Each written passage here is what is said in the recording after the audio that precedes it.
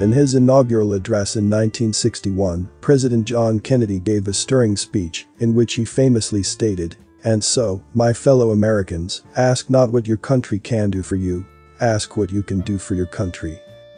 He then went on to say, "Finally, whether you are citizens of America or citizens of the world, ask of us the same high standards of strength and sacrifice which we ask of you." Nonsense. John Kennedy was by most measures one of the better US presidents. But he did believe in the concept that the role of the people of a country should be to serve their country and to sacrifice themselves to it. Again, nonsense. Let's put this in perspective. In seeking employment, you don't seek a particular job because your primary concern is that, in that job, you can make a difference. This is a nice thought, but it's not why you seek a job. You seek it because it will provide you with what you're after for yourself, possibly a good salary, possibly interesting work, possibly fringe benefits, etc. You certainly don't seek a particular job because they need you to sacrifice for them. For their part, potential employers generally try to provide good working conditions, good salaries and benefits, in order to attract the best people to want to work for them. It's the same when you seek to buy products. Advertisers appeal to your desires, hoping to convince you to buy their widget rather than a competitor's widget. Never do they say, "We want you to buy our product because you have an obligation to provide income for us." You make your choice solely on whether that product appeals to you. And in seeking a place to live, you might look for a community that's relatively safe, or has good schools, or has good infrastructure. You don't choose a community because it needs you more than another town or city. Communities try to put on their best face to attract better residents. They most certainly do not say, "Move here so that you can serve us." That would discourage potential residents, not encourage them. And yet, for millennia, governments have taken the odd stance that you should serve them. To be patriotic. The premise is that since, by an accident of birth, you were born in a particular country, you therefore owe dedication and sacrifice to that county. Throughout your life, it's suggested to you that you should not only willingly sacrifice yourself to your country of birth, you should even take pride in paying whatever tax they burden you with.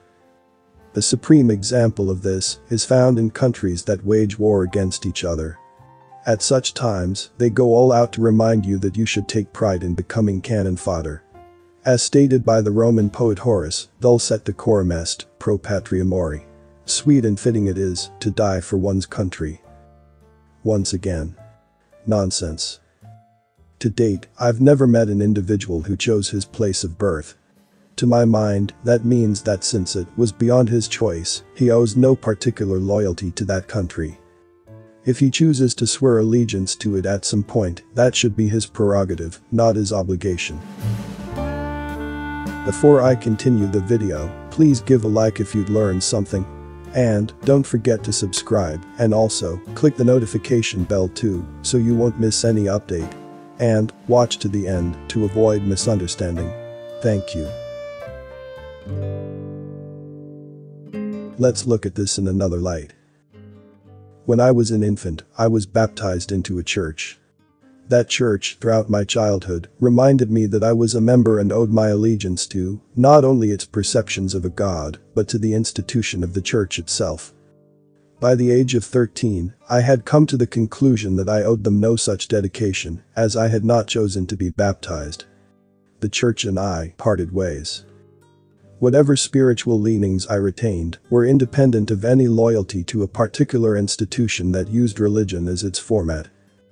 By contrast, the Amish, who admittedly run a pretty strict shop, leave baptism to the individual. A young Amish fellow has no responsibility to the church. He may smoke, drink alcohol, go to parties and pursue other worldly pleasures until he makes the decision to join the church of his own volition. Most young Amish men choose to join the church in early manhood, often because they can marry a woman who's a member of the church only if they themselves have joined.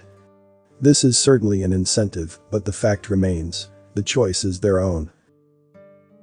Once we have all of the above in perspective, we may ask ourselves what role our government should play in our lives. We know that advertisers do their best to con us into buying their products, Employers often offer attractive employment packages, and even towns and religions make an effort to present themselves in a favorable light. The objective is to get us to buy in, to take up their offer. However, governments make less of an effort in the way of a sales pitch. Certainly, they promote themselves as being good leaders, but the loyalty and dedication tends to be something that's expected by them. If they don't receive it, they tend to take it by force. Most all countries issue passports, and each regards passports as a privilege, not a right. You're allowed a document for travel only if they see fit to let you go beyond their borders. Most countries, however, are very lenient in this regard. As long as you commit no major crime, your international movement is not curtailed. And not many countries insist that you join their armed forces.